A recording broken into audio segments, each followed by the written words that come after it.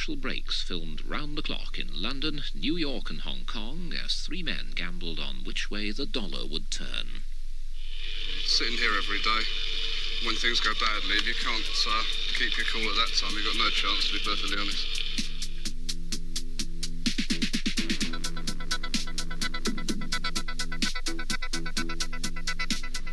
Richard Hill is one of a new breed of men around the City of London. Every day he can win or lose a fortune in a war of nerves against dedicated speculators like Ronnie Schlapfer in New York and William Wong, who plays the currency market from Hong Kong. One day in June, the three of them gambled $1,000 million. Who won?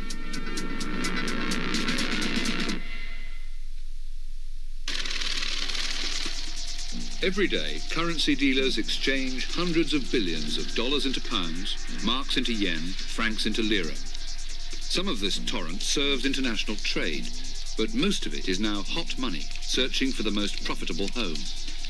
So lucrative has this business become that banks compete against each other 24 hours a day around the globe, trying to make money out of money. On June the 4th, 1985, commercial breaks filmed simultaneously in London, Hong Kong and New York, with three of the players in this game of electronic poker. In England, it's nearly midnight, and June the 4th is about to begin. Deep in the Kent countryside, Richard Hill is still hard at work, checking the market with his bank's American branch. No, but you've got to remember the whole world is long with sterling. OK, you can hang on to early Far East, but I'll get rid of them sort of as soon as the Far East get going. I don't think you're going to make a fortune out of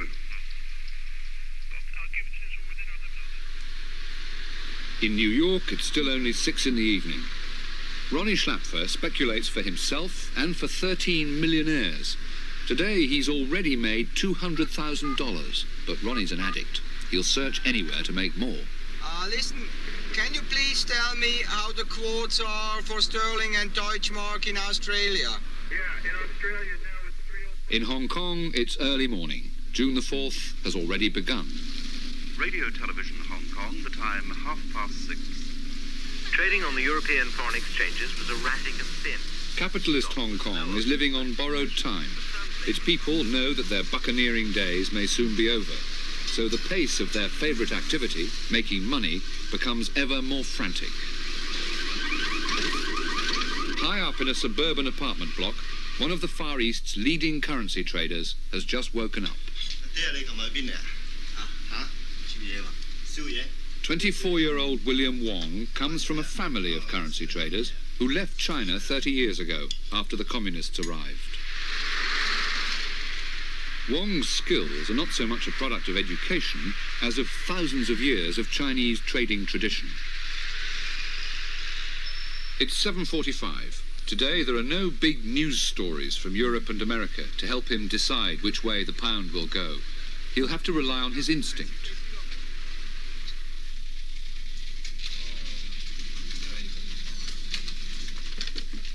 This morning, William's late. The pound is already rising. He must decide within minutes whether to jump on the bandwagon and buy some pounds in the hope that they'll go on going up.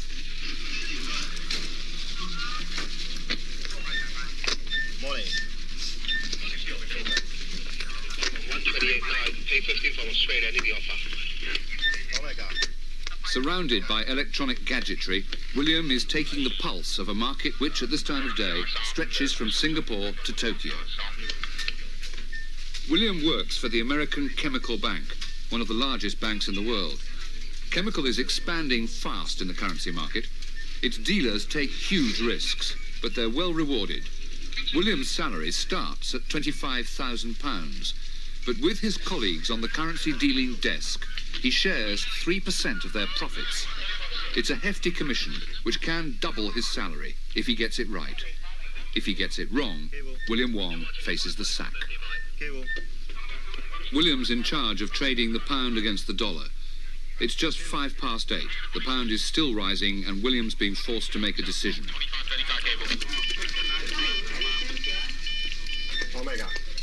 He buys his first £3 million with Chemical's dollars, gambling that the pound will go on up. Now that he's made his decision, he'd like to buy more. 30-40. This 24-year-old can gamble £20 million of his bank's money without asking anyone. I think the sterling will go higher. And, well, I think the market still looking level to buy sterling. So I'm looking to buy sterling too. So that's why I'm paying 30 in the brokers and see what's going on. If nobody want to hit me, then I will go out to buy some more. Within minutes, he's back in the market, quoting a higher price, trying to help the pound up as he steadily buys more. 40.50. Sorry? Okay. 40.50 I do. He's just bought another £1 million. By mid-morning, he's up to £21 million. It could be time to get out before the price falls. 如果上翻去70幾個頭我先 sell， 而家長喺40幾個頭可以坐。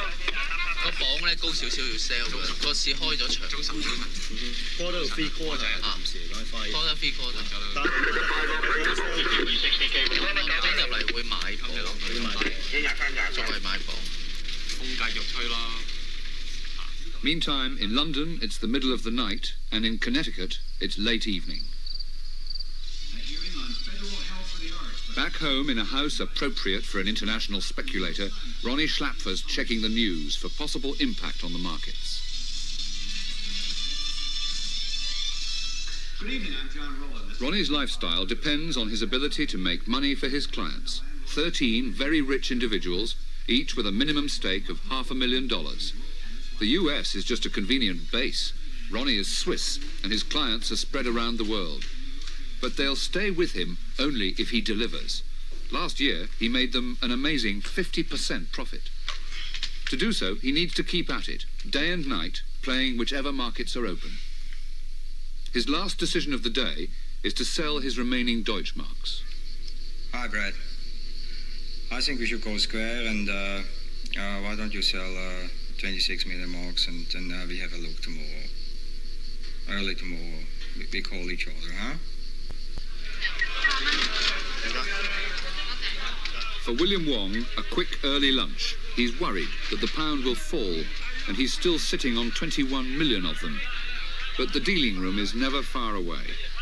He can check the latest exchange rate on a tiny portable receiver, which he carries wherever he goes.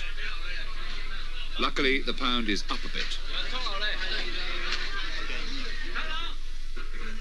Now, William has decided that the pound has peaked. It's time to cash in his chips. But by the time that he sells his £21 million, the market will realise what he's doing, and the price might fall. So he needs a disguise. He enlists the help of the dealers of the other currencies. If they each sell £5 million at the same time, the other banks won't realise what's happening, and William can take his profit. But they'll have to be quick. They're just waiting for his command.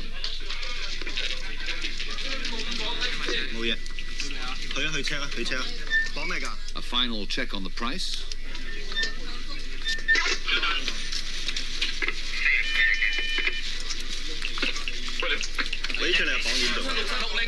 With a casual wave of 5 fingers, the first 5 million goes. The price hasn't moved yet.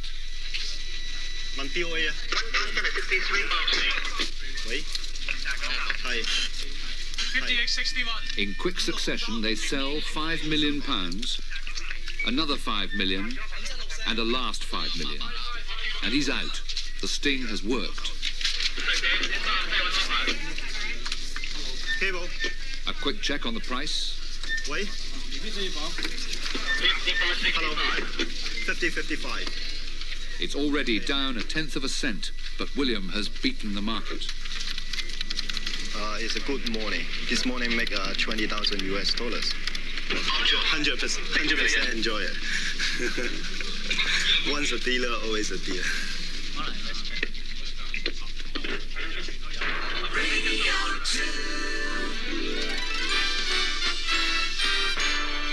5 o'clock news time. This is Nick Page.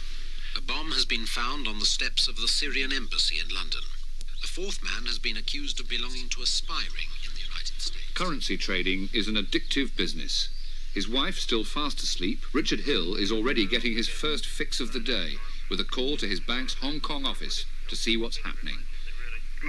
And to give a special warning of what he intends to do to the pound, for their ears only. OK, mate. Well, I wouldn't be too long with sterling, because we'll probably try and bash it down when we get in. Try and look for a quick 50 or 60 points.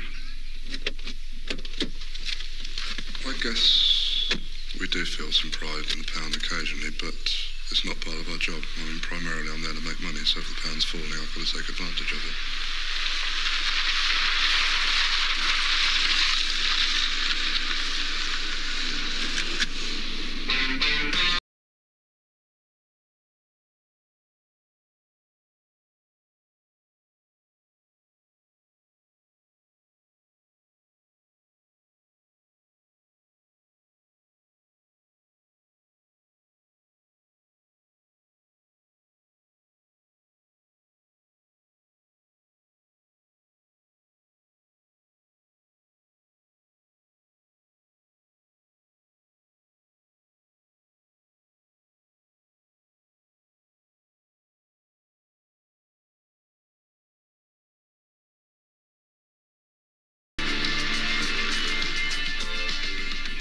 It's 6:30, a time when no traditional city gent would be seen dead arriving at work. But Richard Hill is no traditionalist, more of a financial athlete than an economics scholar. He started right at the bottom in Barclays Bank. But at the age of 31, he already earns more than most of their high street managers.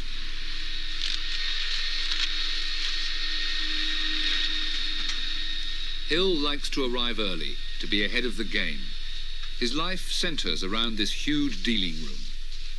Barclays might have a staid high street image, but when it comes to currency dealing, Richard's up there with the gamblers, and the bank loves him for it. As Barclays' sterling dealer, he sits in the hot seat on the circular currency dealing desk, surrounded by the dealers of the other currencies. I think cable will lead the way down against the cable down to dollar mark to 306. What was that?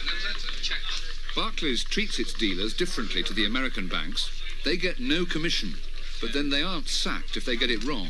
Just a gentle push sideways. Sorry? 75.80 dollar mark. Sometime this week, but it's a matter of time. 75.80. But they're still hungry to make money. Working with tiny margins on hundreds of millions, these 8 young men squeeze every penny they can out of the market. Last year, Barclays Bank made over £100 million profit just from foreign currency dealing. It was lower. Might do different. Just say 25. At the start of the day, all the banks in the world are party to the same information. It's a question of whether you make the best use of the information during the day. Doesn't look like there's much of a trend at the moment, so as I say, we'll just play the market on people's positions, really. And take a bit of profit out of it. That still means bashing the pound this morning.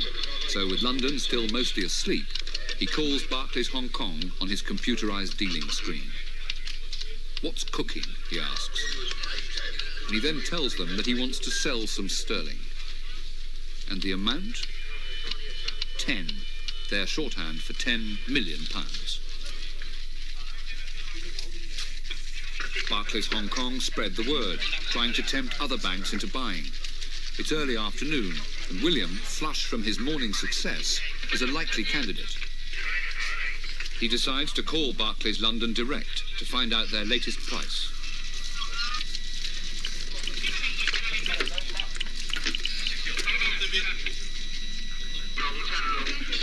Cable, chemical, Hong Kong, 49.54. In London, Richard quotes a competitive price to tempt William into buying. And William falls for it, buying £5 million. Lose 5. 5 million of Barclays pounds have just travelled to chemical Hong Kong. As Richard sells more, the price falls. And within 10 minutes, it's down ½ cent. The £5 million that William bought is now worth £20,000 less. In this small duel, Richard has scored. William is gracious in recognising a competitor's skill. Well, it's a good deal. It's quite good. Why do you say that? Well, sometimes you can see it scream, he can lead the market.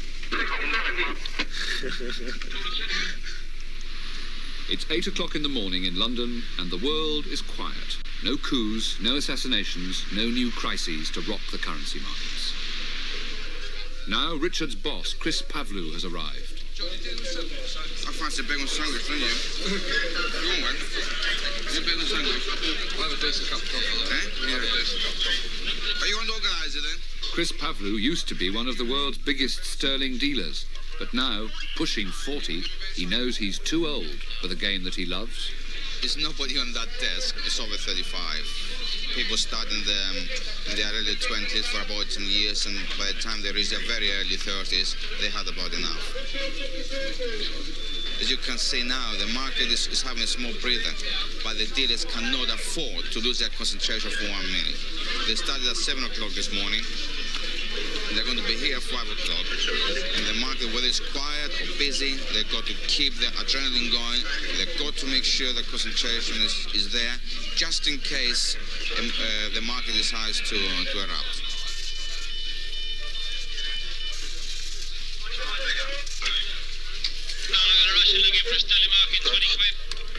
Now, with Richard's opening gambit over, an even bigger player is entering the market, trying to buy £20 million with its Deutschmarks. Perhaps it needs these millions to buy a lot of British goods, but more likely the Russian, otherwise known as Boris, in reality the Bank of Foreign Trade, Moscow, is speculating that the pound will rise.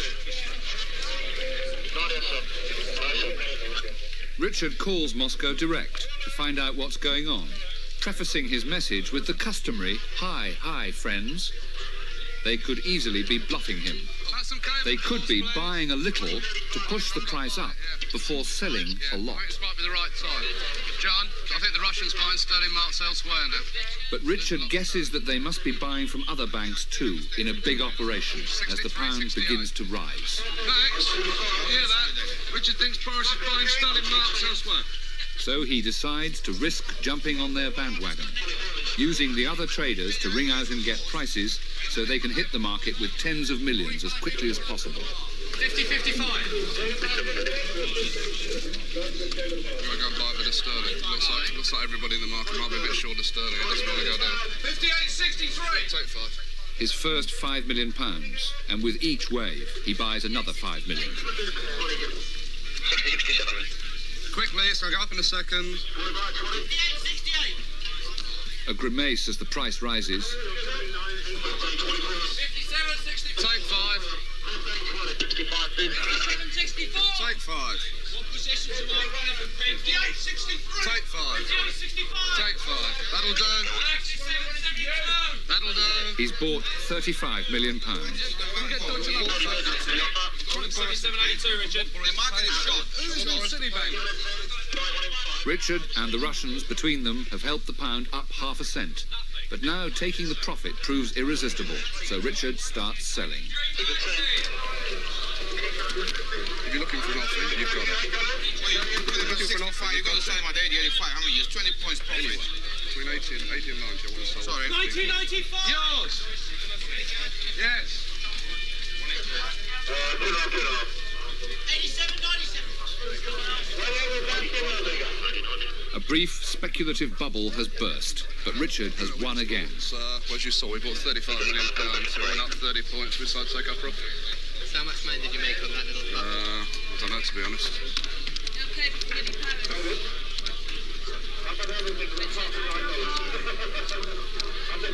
£75,000. How much? About £75,000. That took you about half a minute. The price just Took about 3 minutes. 80-85. He's the best in the world because he has learned his trade the hard way. He started getting the sandwiches when he was in his early 20s, and he was kicked about by the other dealers, and he has no ego whatsoever. If he's wrong, he knows he's wrong, he will cut out, and he will say, I had enough, I'm not going to beat the market, and he's there to work for Barclays Bank.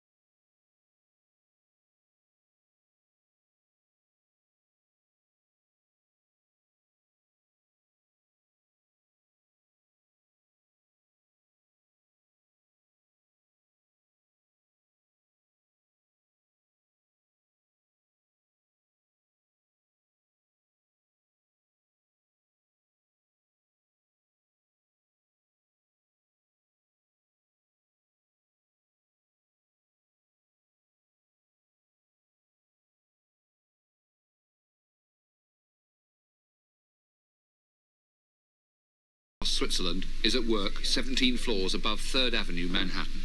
Unlike Richard and William, Ronnie's dealing room is his own, and his business is 100% pure speculation.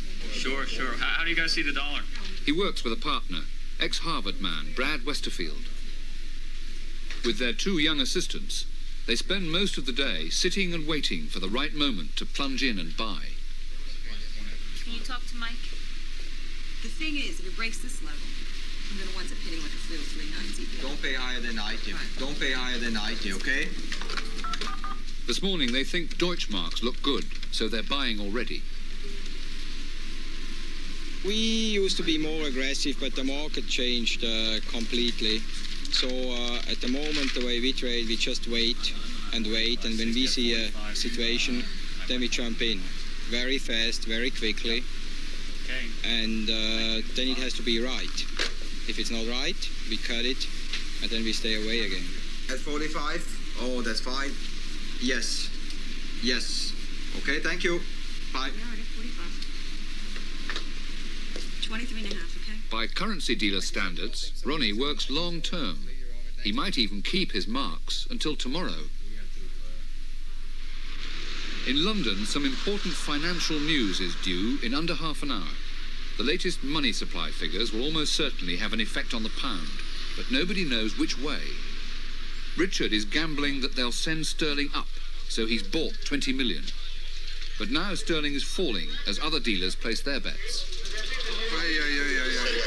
It's just hovering just below my level at the moment. You want to cut out a bit? I think I might cut it down a bit before the money supply figures, yeah.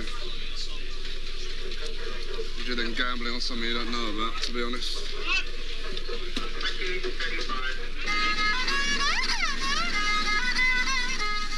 In Hong Kong, William is out celebrating another good day. He only broke even in the afternoon, but he managed to hang on to his morning's profit. After buying and selling £120 million, he ended the day £20,000 up. But once a dealer, always a dealer. William likes to keep in touch, day and night. 60. Those money supply figures are due out any moment. 50 again now. 50 again. In London, as the price wobbles, tension is mounting. Okay. You turn these figures around in about 2 seconds. Above 0.5% and the pound should rise. Below, and he'll be in trouble. What? Upper half money supply? Oh, that's the top right. It's bad news. He wants to sell, but this time he doesn't succeed in beating the fall.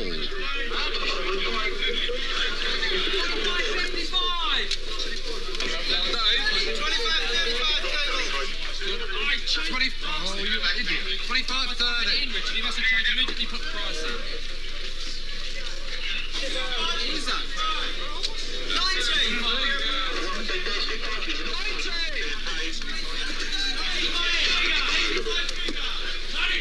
70-75, cable! Oh, it's even lower. Position will be taken up by half a customer. What? 75, 80. 75. 60-70! In New York, it's now nearly noon, and they're already jumping into the market again, but not because they want to.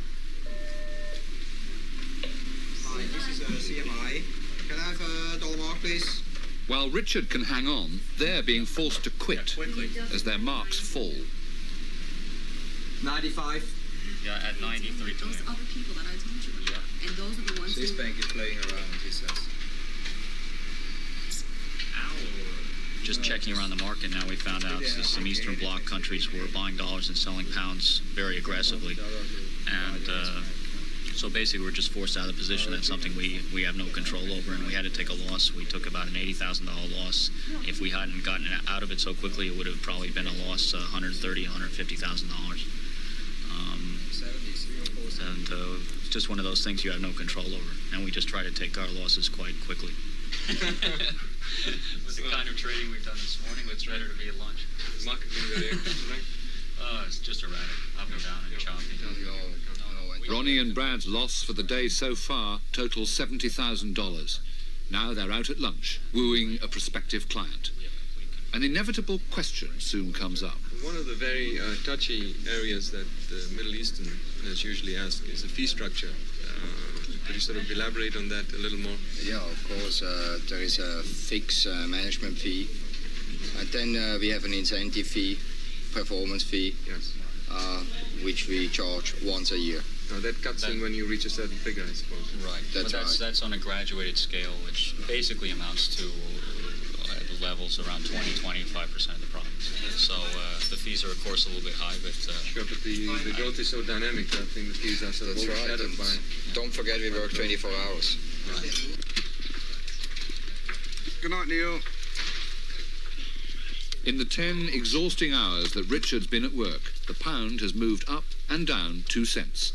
He's made just under £100,000 for the bank, buying and selling 750 million of them. How does he feel about handling such huge sums? Oh, no, really. To be honest, I never really thought about it, because you do it every day. It just comes naturally. But surely his antics affect the pound.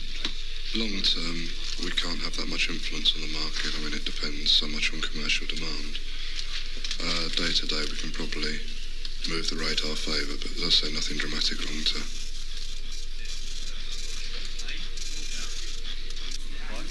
The guy is like unbelievable. I can't take it. I'm trying to help him. I'm telling him we were giving dollars elsewhere. It's funny. Oh, well, that was before you called me. Idiot. In New York, they're getting edgy. Did you leave a limit order? Talk to me about a rate. Did you leave anything, or you just told him to execute? Just do it. Do it. They want to sell marks, but they keep missing the moment. They should call out and ask a price.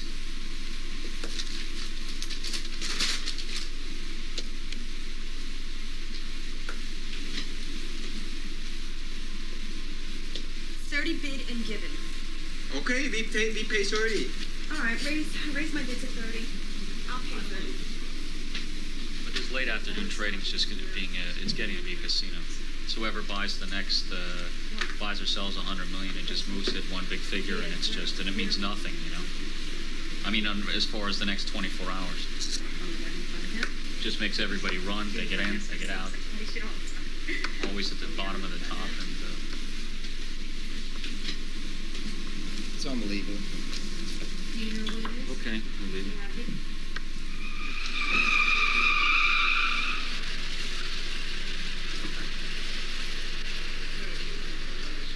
By the end of the day, Ronnie was lucky. The afternoon position with a loss turned to a profit, and he broke even.